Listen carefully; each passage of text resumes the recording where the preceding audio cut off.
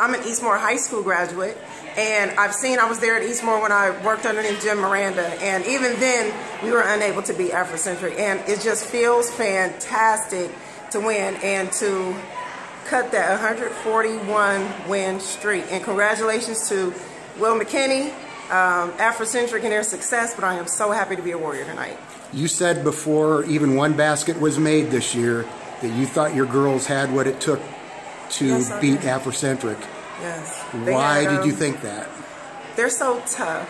They're tough. And I've run these girls through their paces. Like I said, there's times that we have practiced 7 days a week.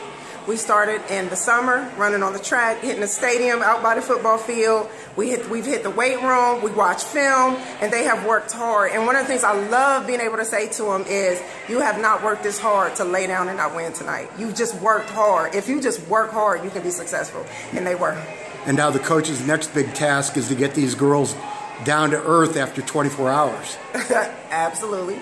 I did give them off practice tomorrow. They're happy about that. But we've got more work to do. We got to play Johnstown. We have Hathaway Brown coming up. We've got a state tournament to prepare for. So it's back to work.